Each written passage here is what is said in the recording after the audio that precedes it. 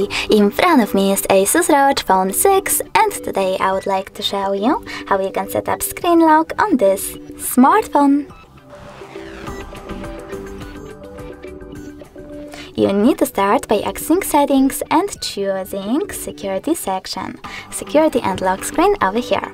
Then choose screen lock and tap on one of those login methods, pattern, PIN or password. After that you need to enter your login method and repeat it. Then just confirm at the bottom right corner. Now answer this question by choosing one of those answers. How do you want the lock screen to display your notifications?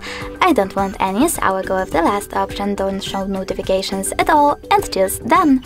Now when I turn off my screen and then turn it back on, I can see that pattern is now required.